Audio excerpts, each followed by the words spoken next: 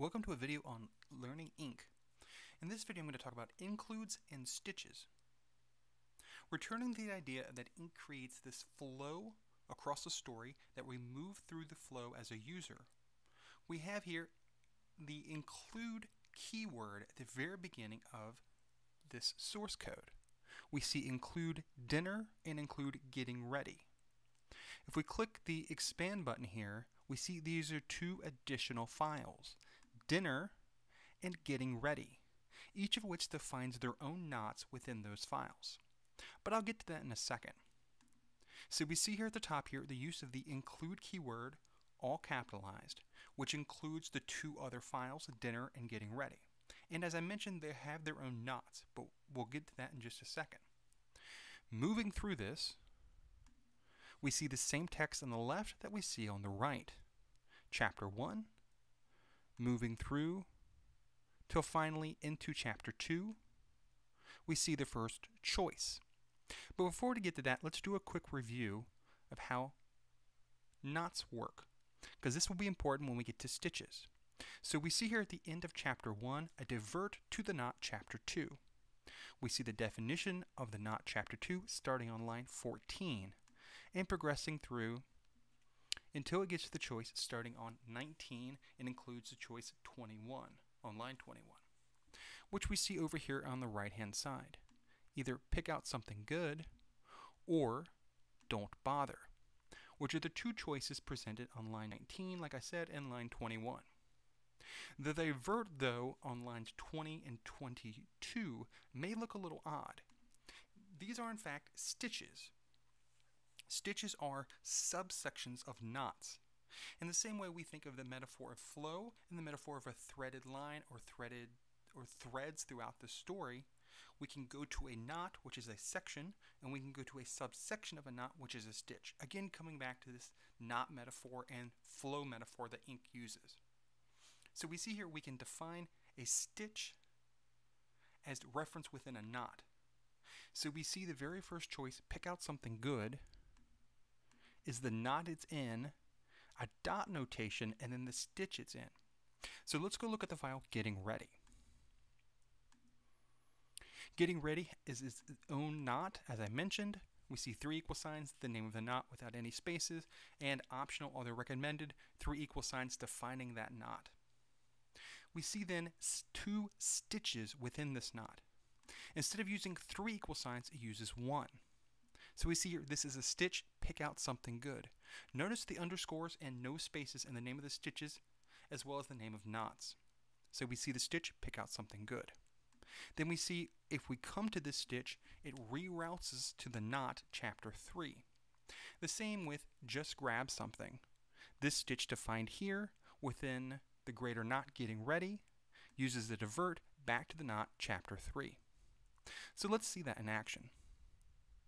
Over here on the right hand side, let's pick out something good. So we see pick out something good, and then we see the text I took some time and picked out something good, which we see over here on the left hand side. Then we diverted to the knot Chapter 3. Chapter 3 was back into the main file.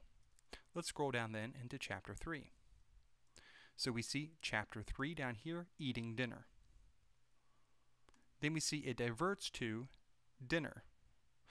Dinner is defined within a different file. Dinner is within the dinner file.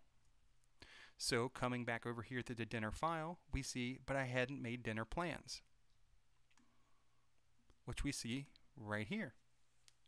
So using includes then, we can include other files that have their own knots.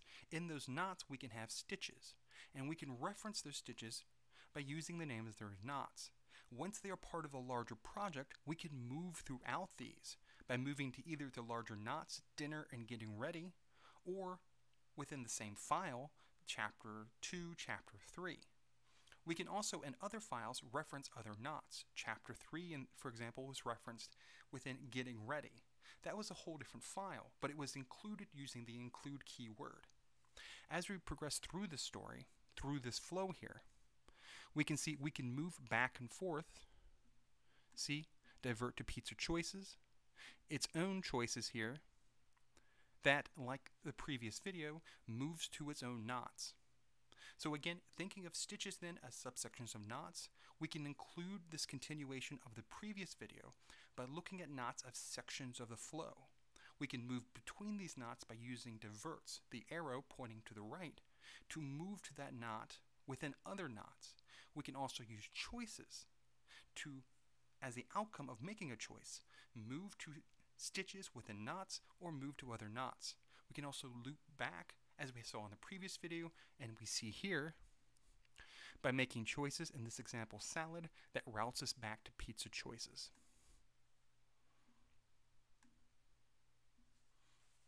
Finally, we see some conditional uses within here. So not only can we include files and use stitches, but we can base actions on if people have visited knots or stitches or not. We see here an example of that. Pizza here is the name of a knot, pizza, which is defined on line 19.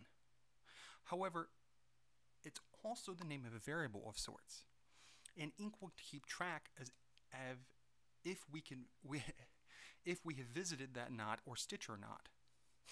So in this case, if we have already visited the knot pizza, it will be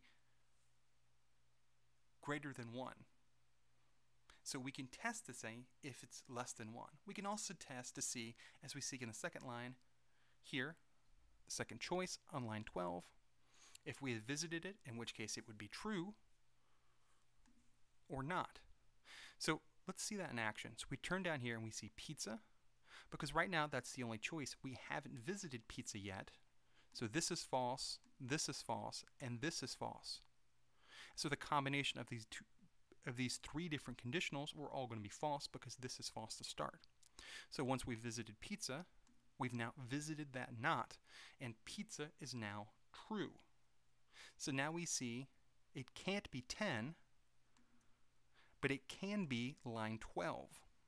Salad is now less than 1, and pizza is now true. These are both true, and we see salad. Then we see nothing, because now pizza is true, salad is true, and nothing is less than. But notice here, we can go back to nothing, but we can't do it more than twice. That would be greater than 2 or greater than 2. But we now can go to sushi because we've gone to pizza and salad and nothing. And then the story ends. So as a review, we can use the include keyword defined here at the top to include other files. Other files can have their own knots.